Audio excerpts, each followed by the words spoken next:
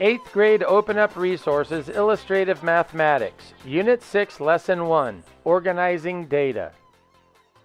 Problem number 1. Here is data on the number of cases of whooping cough from 1939 to 1955.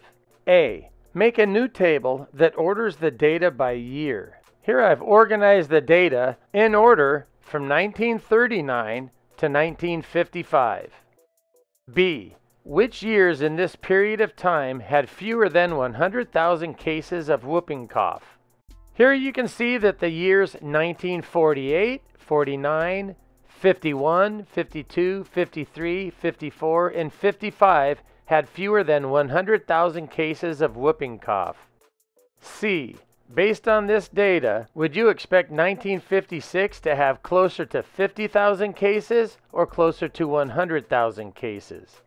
By looking at the data, I can see the number of cases decreases over time. So I would expect that 1956 would most likely have closer to 50,000 cases than 100,000 cases. Problem number 2. In volleyball statistics, a block is recorded when a player deflects the ball hit from the opposing team. Additionally, scorekeepers often keep track of the average number of blocks a player records in a game. Here is part of a table that records the number of blocks and blocks per game for each player in a women's volleyball tournament. A scatter plot that goes with the table follows. Label the axes of the scatter plot with the necessary information. We have a horizontal axis and a vertical axis. Since the horizontal axis goes up to 30 and the vertical axis only goes up to 2, the horizontal axis could be labeled as blocks, and the vertical axis could be labeled as blocks per game. Initially, I thought this looked pretty unusual because there were 0.5 blocks and 7.5 blocks, 1.5 blocks, but then I reread the information and it said that they were keeping track of the average number of blocks a player records in a game. So if this is the average number of blocks, that would make sense. Problem number 3 from 8th grade Unit 5, Lesson 18. A cylinder has a radius of 4 centimeters and a height of 5 centimeters. A. What is the volume of the cylinder? The information tells us that the radius of the cylinder is 4 centimeters and the height of the cylinder is 5 centimeters. We can plug that information into the formula. Volume equals pi times r squared times height. We can substitute r with a 4 and substitute the h with a 5. The volume equals pi times 4 squared times 5. We can rewrite this as volume equals pi times 16 times 5.